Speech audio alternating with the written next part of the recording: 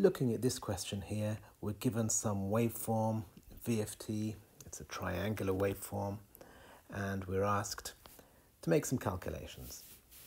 So let's look at the first question. Find the fundamental frequency. So what do we mean by fundamental frequency? Remember, for a periodic signal, the fundamental frequency is the reciprocal of the fundamental period. So if you find one period or one cycle of this periodic waveform, that is your period. So t is equal to 2 seconds. So the fundamental frequency is simply 1 over 2.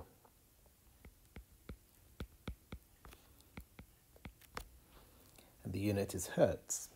So if we were to find omega naught, that would be 2 pi times f naught.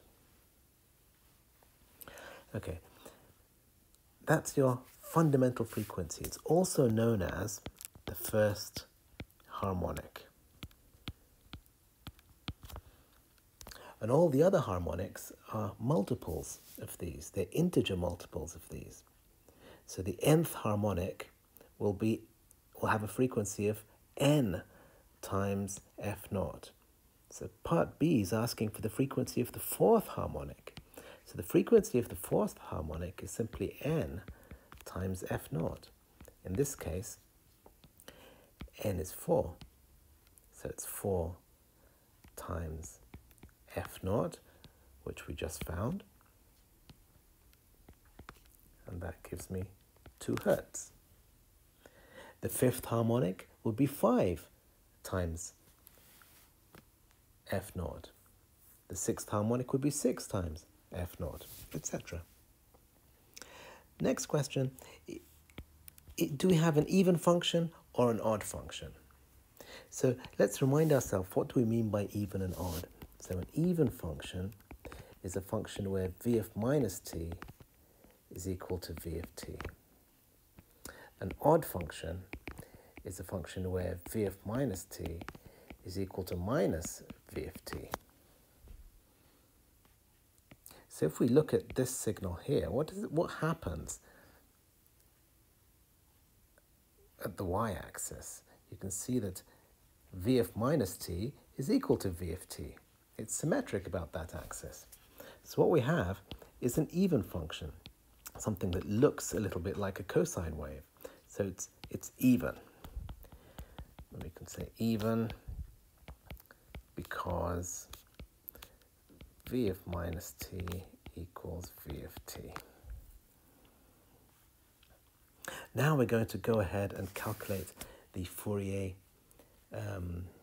series expansion terms, the coefficients. I'm going to start with the easiest one. The easiest one being a naught. And a naught is just the DC term. So one way of calculating that is by calculating the integral of the function. An easier way, perhaps, for a simple signal like this that's clearly symmetric about the time axis, is simply to find or to observe that the area of the curve under the time axis is equivalent to the area above, because it's a symmetric function. The areas are the same. So we can simply say a naught equals 0. You don't have to do a lot of work to find that. The next question asks for the sine coefficients, so Bn. Now the sine coefficients, remember sine is an odd function, so these are the odd components. And we've already established that this is an even function. So an even function doesn't have odd components. So we don't need to do the calculation. We can simply say Bn equals 0 because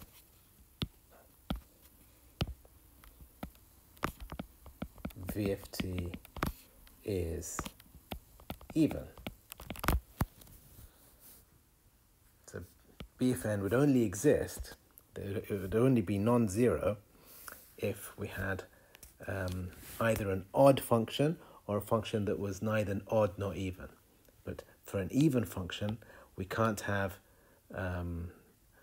odd components. Okay, so now we are told that the an terms, the even component terms, has a formula. And we're given the a is 2, and we just need to fill in this table. So this really is no problem at all. So along the top here, what we have is the values for n. So here n is 0, 1, 2, 3, all the way to 6.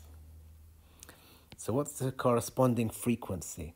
The frequency, remember, is always n times f naught. So when n is 0, the frequency is 0, and what we have is dc.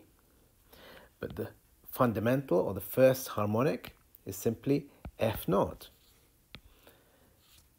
And the second harmonic is twice f naught, 3 times f naught, 4 times f naught, 5 times f naught. But that's not very helpful. We need the numbers. So f naught is 0.5, twice 0.5 is 1, 3 times 1.5, 2, 2.5. So that's easy. Now we're going to find the a terms. These, we need to use this formula here. So we simply plug that into there. Notice what we're told in the question. We're told this formula only holds for odd values of n, and it's 0 for even values.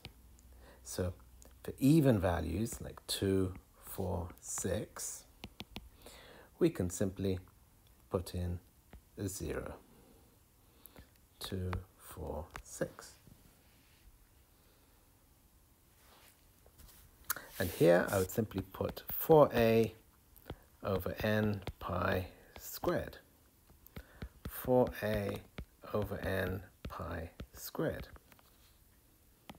And instead of a, I would put 2. And instead of n, I would put the corresponding value. So 4 times 2 is 8. I'd have 8 over n pi squared. N is 1, so I can just say 8 over pi squared. Here would have 8 over 2 pi squared, so it's 8 over 4 pi squared. 8 over 4, oh sorry, we have 3. So it's 8 over 9 pi squared. And here we'd have 8 over 5 pi squared. 5 squared is 25.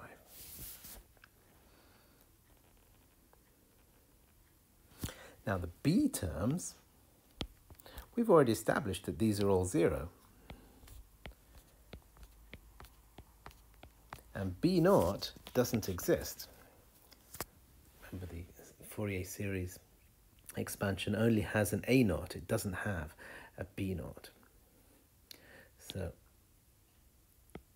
we also forgot to put this 0 here. And finally, this compact harmonic representation, Cn, we can simply substitute an and bn. We know that bn is 0, so Cn is going to be equal to an. So we can just put those numbers in as they are.